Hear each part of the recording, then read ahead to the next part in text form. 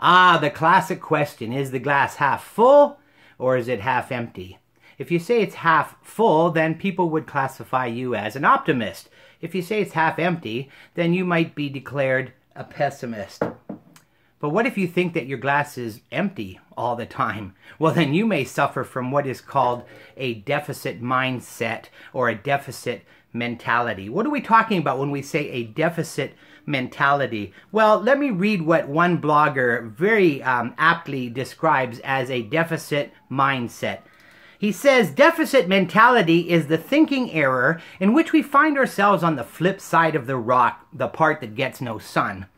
Weighed down by our choice of position beneath the heavy stone, we constantly complain that life is a burden, an unfair load that keeps us from the kind of carefree life that we perceive in others as they seem to flit about under the blue sky. Deficit mentality is never having enough. Now, I realize sometimes there are deficits in our lives. I mean, sometimes we are lacking in some things. And of course, we do need to seek God and ask Him and trust Him to provide for the areas in which we lack. But if we're always looking at the negative side of things, if we're always noticing what we don't have, we probably are suffering from this type of mentality. And I think part of the problem is we don't have the right perspective. We don't see the big picture of how good life really is for us. Let me give you an example of this. In 2 Kings chapter 6, we're told about Elisha, the great prophet. Love reading about Elijah, Elisha, and the other prophets of God. Elisha and his men are surrounded, in 2 Kings 6, they're surrounded by an army, the Syrian army, at a place called Dothan. And it looks like they're goners. And so one of his servants, or one of his young men that follows him, cries out, "What shall we do?" And notice what Elisha says and what Elisha does. In 2 Kings 6:17, listen to this. And Elisha prayed and said, "Lord, I pray, open his eyes that he may see."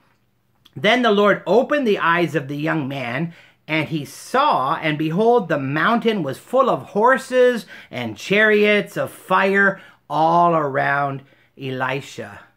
So many times we just need to have our eyes opened as to how blessed we really are.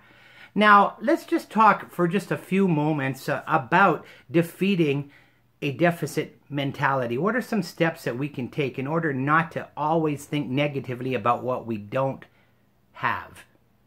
Well, first of all, take inventory of what you do have. I'd say that's the first step. Take inventory. Just start to count your many blessings. Name them one by one. And it will surprise you what the Lord has done. Take inventory of what you actually do have. There's something called the Pollyanna principle. I don't know if you've heard of it. It's been just a short while since I discovered this principle in some of my research. And this term, the Pollyanna principle, goes back to a novel. It was written in 1913 by Eleanor H. Porter. And in this novel, in this story, she depicts a young girl, and this young girl, Pollyanna, develops a glad game. It's a glad game, and she starts to write down all the positive things in her life. She starts writing down her blessings. Now, this principle, actually, the Pollyanna principle, has been tried and found to be true, that if you will write down your blessings, you know, they say have a gratitude diary. Maybe some of you already do that. Write down, if you write down 10 things every day that are blessings to you, you will become a more positive person, and you will experience more joy in your life, you know, just by looking at the good things. Maybe as soon as this video is over, write down 5 things for which you're thankful. It may surprise you how much joy you'll start to have when you take inventory of what you actually have in your life. You'll see that life has many blessings. So take inventory of what you do have. Now, the second step is very important as well. Not only should we take inventory of what we have, but be thankful for what you do have. Take inventory of what you do have and then be thankful. Offer thanks to God for the things that you do have.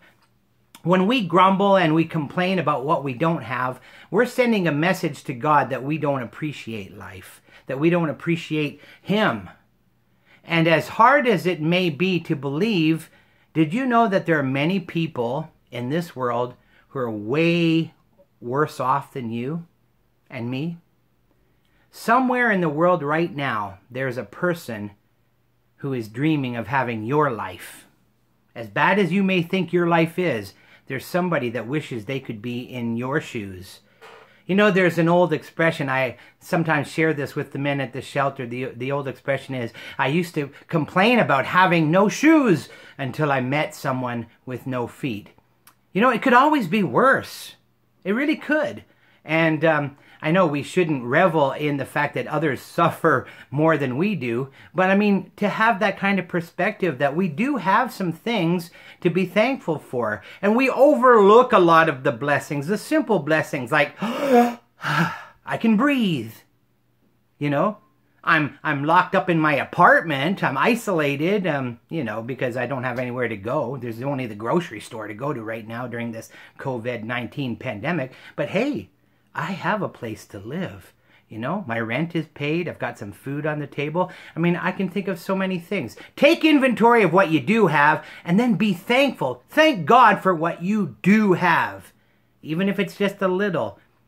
The Apostle Paul says in 1 Thessalonians 5:18, give thanks in all circumstances, for this is God's will for you in Christ Jesus. If you're a follower of Jesus Christ, know this, it is God's will for you to express thanksgiving to God, to be thankful for everything. So if you want to overcome a deficit mindset, a deficit mentality, take inventory of what you do have, be thankful for what you do have, and then thirdly, make use of what you do have. Make good use of what you do have. You know, using what you have can help you attain what you don't have.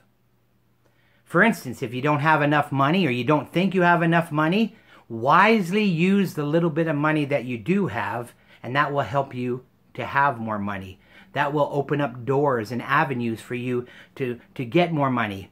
You think you don't have enough time? Use your time wisely. Redeem the time. Make good use of the time that you do have, and you'll find that it'll open up doors, avenues for you to have more time. And we could go on and on with examples of this. Make use of what you do have, and God will supply what you need. Paul says in Philippians 4:19, and my God shall supply all your needs according to his riches and glory. He doesn't promise to give you all your wants. Sometimes he does. Sometimes he does give us our wants, things that we just simply want, and praise him for that.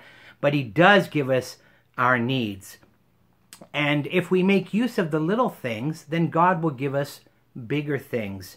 Jesus told a parable. He told the story of the talents in Matthew chapter 25. And the story of the talents goes something like this. There's a man, a very rich landowner, a very rich man who leaves his servants, and he leaves them some money to invest. So he gives 5 talents, and I'm not going to bother making the equivalent in today's currency, but he gives 5 of these coins, these talents, to one of his servants, and he says, do something with this. The other, he gives only 2 and says, do something with this. And then one guy, he just gives 1 talent to. So the first guy with the 5 talents, he goes out and he invests and he earns another 5 talents. And the master is very pleased when he returns that the investment has been doubled. The other guy with 2 talents, he only gets 2 more talents, so that's a total of 4 talents. But the master is still very happy because he doubled what he had. But that third servant, when he was called to give an account of what he had done with that 1 talent, he said, Master, I know you're a man that's very shrewd, and I was frightened that I might lose that 1 little talent that I had, so I hid it. In other words, I didn't invest it. And the master was exceedingly angry and actually cast the guy out of his employment. Why? Because this is a story, folks, that God is telling us He wants us to use what we have, even if it's little. You know, there's all kinds of stories in the Bible about people who had just a little bit. I remarked that many of those stories have to do with widows. Widows who had nothing, and yet God used the little that they had. I think about the widow of Zarephath that Elijah got to know and minister to. And she had just a little bit of flour and a little bit of oil, but she obeyed God, and she ended up having enough flour and enough oil to last all the way through the famine. There was also another, a Shunammite widow that Elisha dealt with, that sort of the same thing. She trusted God with the little bit of flour that she had, the little bit of oil that she had, and she had everything she needed. And of course, in the New Testament, Jesus pointed out the woman that had only 2 mites. In our equivalent today, it's less than 2 cents, but she gave what she had to God. And we don't know the rest of that story, but we know Jesus blessed her. And so the point is, give what little you have. You know, like the little boy also who gave his lunch to Jesus. You know, he had just 2 fish and 5 loaves of bread. And, you know, not very much, just enough to feed a little boy. But he gave it to Jesus. You know, little is much when God is in it. So make use of what you do have. Even if you don't think it's much, make use of it. Make good use of it. Make godly use of it. Luke chapter 16 verse 10 says, "Whoever can be trusted with very little can also be trusted with much. And whoever is dishonest with very little will also be dishonest with much." So we've got to take care of the pennies, the small things. Make use of what you do have. Are you suffering from a deficit mentality? Take inventory. Think about what you do have. Write them down. And then be thankful. Express thanks to God for the things that you have, even if it's not as much as the next person, even if it's not as much as your neighbor. Thank God for what you do have, and then make good use of what you do have. And then you will have enough. You'll have more than enough. You know, Mary Poppins said, "Enough is as good as a feast." And we're so blessed. So I hope this will help you. By the way, I happen to be a bit of a pessimist by nature. I usually notice the negative things first, and I'm continually working on it. And this lesson here is for me, probably even more for you. I don't want to have a deficit mentality. I want to be rich in the blessings of God. I don't care if I ever become a millionaire, but I want to know that God is blessing me, and I want to dwell on those things, on the blessed, joy-filled life. And I hope you do too. May God bless you as you contemplate these things in overcoming a deficit mentality. Oh, by the way, it's time to drink the water. Until next time.